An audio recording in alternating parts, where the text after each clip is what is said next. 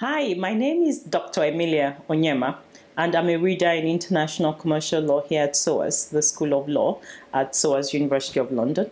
I teach International Commercial Arbitration, and in International Commercial Arbitration on the postgrad, what we try to do is we explore the whole regime, the whole remit of international commercial arbitration in a comparative fashion, but bringing in loads of Southern voices and Southern practices as well. And our module is divided into two major parts. So in term one, we do a lot of theory and we learn about international commercial arbitration.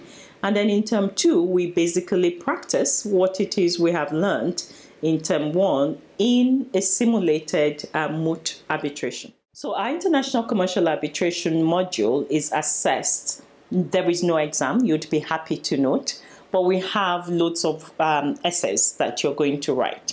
So with the practical session in term two, we would assess the skeletal arguments. So we have two skeletal arguments that will be assessed. At the end of term two, beginning of term three, you do a reflective portfolio on your experience. In term one, for the theory part of the module, you do a 3,000-word essay.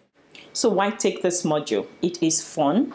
It is great because we get loads of positive feedback from our students.